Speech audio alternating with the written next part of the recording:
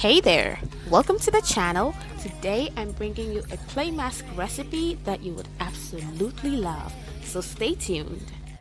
Alright, let's get into it. So today I'm going to be doing a clay wash on my hair, and I thought I'd share that with you. I'm going to be using 3 different types of clays. I'm going to be using Bentonite clay, Rhassoul Clay, and kaolin clay.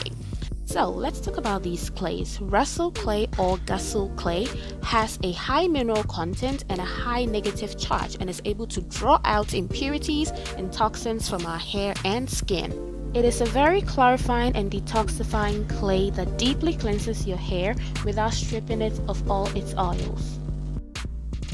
Bentonite clay has similar qualities. It is an absorbent type of clay that is able to remove positively charged toxins from our hair and skin. It is the more popular type of clay that is used for such recipes.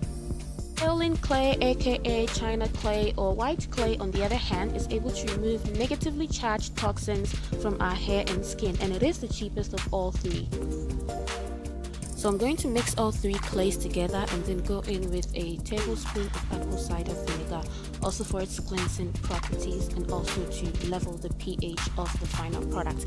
I'm also going to go in with a spoonful of aloe vera juice, mostly for its moisturizing properties, because I'm not going to be adding any oil to the mixture. You can do that if you want, but I prefer to keep that for my deep conditioning, so I go in with the aloe vera instead. After that, you're going to go in with some water and then mix everything together into a fine paste. Now you want to use warm water or at least room temperature water, because the warmer it is, the easier it is for you to mix your clay. If your water is cold, then the clay is just going to keep clumping and it would be harder for you to mix into a paste. By the way, this is a recipe that I learned from one of my favorite YouTubers ever. Her name is Green Beauty. That's the name of her channel. And I always say, if you have natural hair and you don't know who she is, then you're really missing out. Like, she's really good. So I learned this from her and a bunch of other things really, and then I just tweaked it to suit my hair needs. So I'm going to leave a link to her channel in the description box and you can check that out. So now I'm just going to go in with a few drops of tea tree oil, just because I like how soothing it feels on my scalp and on my hair, and also for its cleansing abilities as well. Then after that, I'm just going to mix everything and apply to my hair. And oh, I hope you're subscribed. Please hit that subscribe button if you haven't already. Give the video a thumbs up and don't forget to turn on your notifications so you get notified whenever I upload a new video. Now let's apply this, okay? I'm going to transfer the mix into an applicator bottle because it's a lot easier to apply this onto my hair through the nozzle of the bottle than to apply it to my hair from the bowl. So I'm just going to do that right now, and then after that I'm going to put it in my hair and you can see what it does to my hair. Okay, so take note that this is a cleanser. So after this process, you do not need a shampoo. Now I just rinsed out my pre-poo from the night before, and now I'm going to do this clay wash. You want to first make sure you're putting it on your scalp and then massaging it in, so it coats your scalp first before you go onto your hair, because you're trying to clarify your scalp first of all. Can you guys see that definition? Like, this is my hair. This is like 4Z hair, but the clay kind of weighs down on your strands and then it weighs them down so they look pretty stretched, I would say.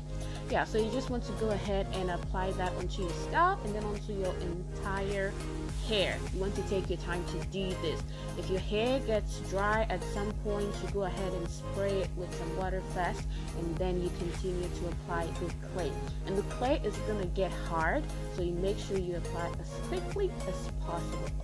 Just look at that definition. If only you could stay like that forever.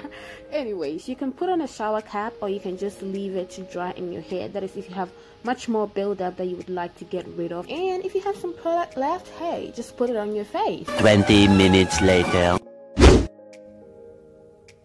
And after rinsing it all out, we're back to kinky 4C hair with all the shrinkage it can get. But as you can see, my hair is squeaky clean. I don't need to shampoo. All I need to do is deep condition.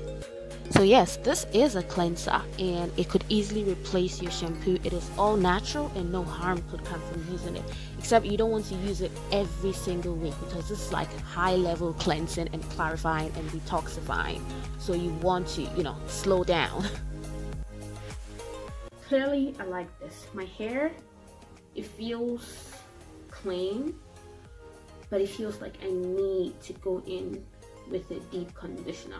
Some people just do this and it's okay for them to just leave it as is. But with these kinks we've got going on here, that's not an option. Like, it's not. So far as my hair is clean, I'm okay because I'm going to deep condition anyway. What I was looking for was the cleansing. This is not something I'm doing for the first time today. It's something I've done over and over again, and I find that this works for me. Like, comment, share. Go ahead and hit the subscribe button and click on the notification bell so you get notified whenever I post another video. And I will see you guys in the next video. Bye!